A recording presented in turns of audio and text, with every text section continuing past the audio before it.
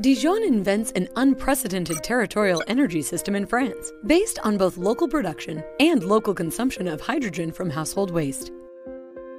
This green hydrogen will power the city's buses and waste trucks while releasing only water.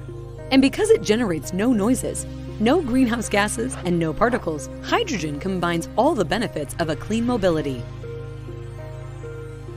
With green hydrogen, Dijon Metropole is committing to an ambitious project of 100 million euros to build the ecological future of the territory. How it works.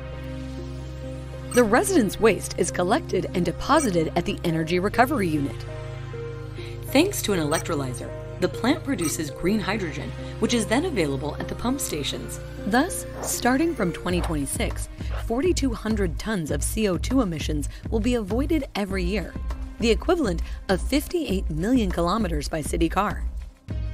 Dijon establishes itself as the driving force of a future local industry, which unites partners among the leading industrialists. To carry out this innovative project, Dijon Metropole partnered with the local group of Rougeau Energy to develop a real production system, and with Storngy, a subsidiary of ENGIE, specialist in gas storage and in development of renewable gases to store energy. 2 hydrogen stations are created. One, located north of Dijon, is to be put into service in 2022. The other, in the south of Dijon, will be put into service for 2024. From 2022, they will supply the first 4 clean waste trucks in the territory, and the hydrogen buses put into service from 2023.